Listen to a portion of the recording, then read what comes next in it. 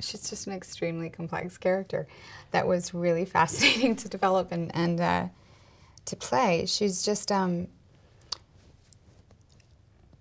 know, her vulnerability is there, but it is so far underneath her need to survive, her need to hustle.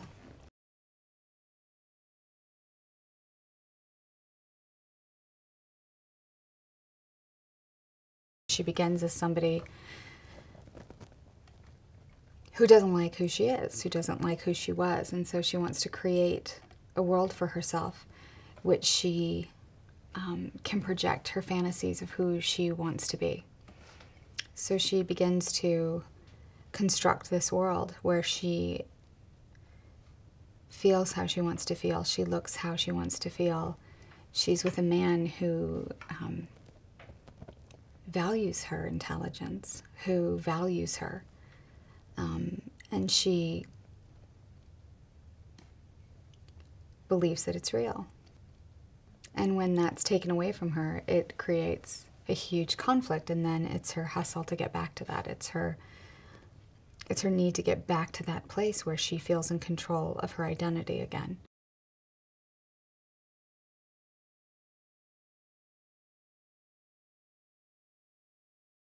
I really think that as we begin, Sydney thinks she's embarking on the greatest love of her life. She doesn't think she's a con artist. She thinks it's real. And everything that they discover together is out of their love, and out of her love, and out of her admiration. And he empowers her. And the conning just further empowers her. I mean, you could easily get caught up in the fact that these two are con artists, but really, I've never met a more charming character than, you know, Christian playing Irving. I mean, he's just amazingly charming, and you really identify with him. And I can see how Sydney not only gets caught up in it, because I don't even think she's manipulated into it. I think she is excited by it.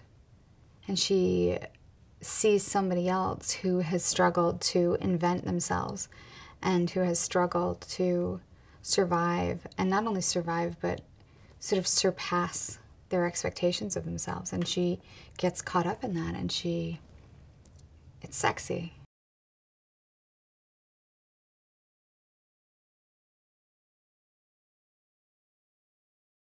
I think that Sydney has always felt like she hasn't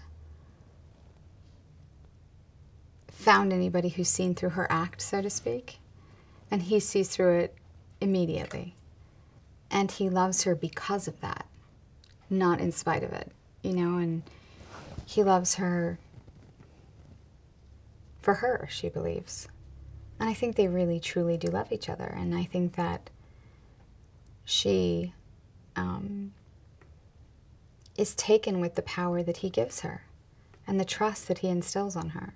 And that's powerful to her.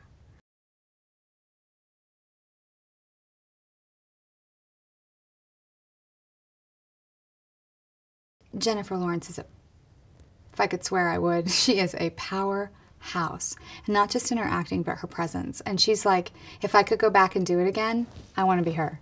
You know, she's just awesome. She just has a strong sense of self, and she's a good actress. And she shows up, and she works hard, and she goes for it. And she's fearless, and I love that about her.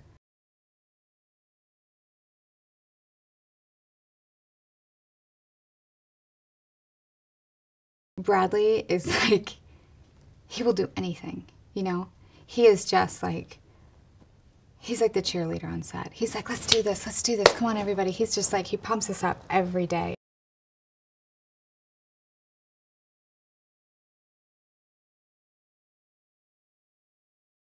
To have somebody who's so committed to their character that they just transport you just by their presence is a real gift in that situation.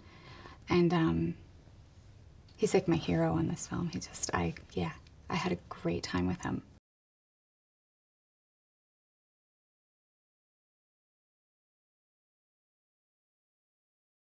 The first thing he does is touch her before he even talks to her. You know, and he's so confident in her reaction, what her reaction will be, that it sort of informs her reaction, you know? And I think he is, he's doing what he needs to do to survive, and she sees a kindred spirit. Somebody who, they just have a lot in common, and she hasn't met that before.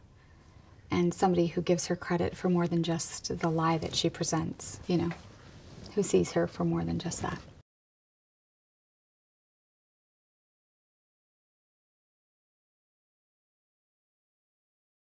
I do think that, you know, in our quest for truth, that ultimately, if we focus on finding our truth, it will lead us through, you know, whatever lies that we're living, and lead us to a better place. And hopefully that's where these characters end up at the end of the film, is in a better place.